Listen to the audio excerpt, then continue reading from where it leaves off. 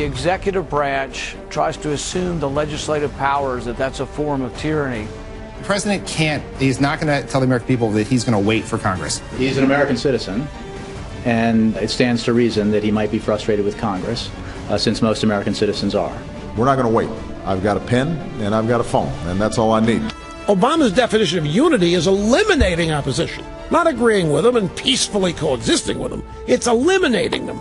He's going to use his pen and his phone. There's not a lot he can do. That's why you hear him talking about pens and telephones, because he can't get anything through Congress. The president should absolutely use the powers available to him and the unique authority that the office provides. He's used the power of his presidency in two areas. His pen, which is executive orders, presidential memos, also the phone. What he can do is he can pick up the phone, bring together American citizens. He says, oh, well, it's hard to get Congress to do anything.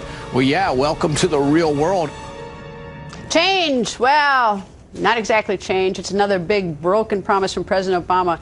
The president promising to change Washington when he moved into the White House. But after failing at that, the president is now threatening to bypass the legislative branch of government and just sign executive orders to get what he wants. Is that the kind of change President Obama campaigned on? Charles Krauthammer joins us. Nice to see you, Charles. And Charles, what's this business about? He's going to change Washington, all this gridlock business. Yeah, well, he's going to eliminate the Article 1 of the Constitution, which says that legislation comes from Congress. This is how they do it in Venezuela, Cuba, and other places. The caudillo waves a pen. He shows it on Twitter and says, I will rule from the pen. What makes it sort of pathetic is that it sounds like a tough threat, and it is unconstitutional. It's not how you ought to beat the President of the United States. But in the end, he really there's very little he can do. What's interesting is that he said the same thing in 2011. This was a speech he gave in Nevada. It was announced by the White House as the We Can't Wait tour. And it was one statement after another. I'm not going to wait for Congress to act. I will do X, Y, and Z. In the end, it didn't work, because in the end, the only things a president can do with a pen and executive orders are fairly limited, with one exception, that's EPA, and using the EPA to shut down entire industries. That's well, you know, power. A couple things from this memo that's gotten out, the Washington Post reported on. When he said that he's not going to go to Congress, but he's going to go and use his pen, that to me, when you campaign on I'm going to change Washington, that means I give up. And that's not exactly what you expect the leader to do. You expect the leader to sort of carry out his promises. That's the first thing. The second thing is that so many Democrats are making cracks about Governor Christie as being a bully. And now all of a sudden we got a bully who says, I'm just going to use my pen. I'm going to bypass Congress. So it's sort of interesting that, is that on the one hand, they hate the attitude Governor Christie has when he says he's going to do things. But when the president does it, it's okay. And the reason he gave up is because he failed.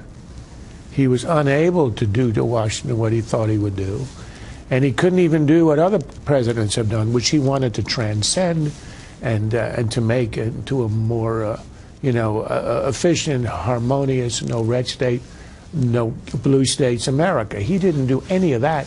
But he can't even do what normal presidents have done, what a Clinton did, what a Reagan did, which is to work with the other side. But see, I think Clinton actually liked members of Congress, even the ones he didn't agree with. Politics. Yeah, he liked politics. Yeah. I don't get the sense that President Obama, I think that like fate worse than death is to have to spend any time with any politician of either party. He played golf once with John Boehner, or twice maybe. You get the impression he chose the wrong field. Yes, or he chose to run to the White House because he didn't want to stay in the Senate where he'd have to be around colleagues. Yeah, but he doesn't like what the presidency requires, which is some understanding and some respect for the other side. Reagan and Tip O'Neill worked out the most important piece of economic legislation, tax reform, and they were polar opposites ideologically. Obama has tax reform in his reach. There are Republicans who want to do it. It would change the economy. It would be a tremendous help to economic expansion and fairness, because it would take away the loopholes that the rich have. He hasn't touched it in 5 years. And you think it'd be so fun to change the tax code and to make it fair and get rid of the loopholes, the extra special. But anyway, I'm taking the last word on that, Charles. You got it. Straight ahead, Senator.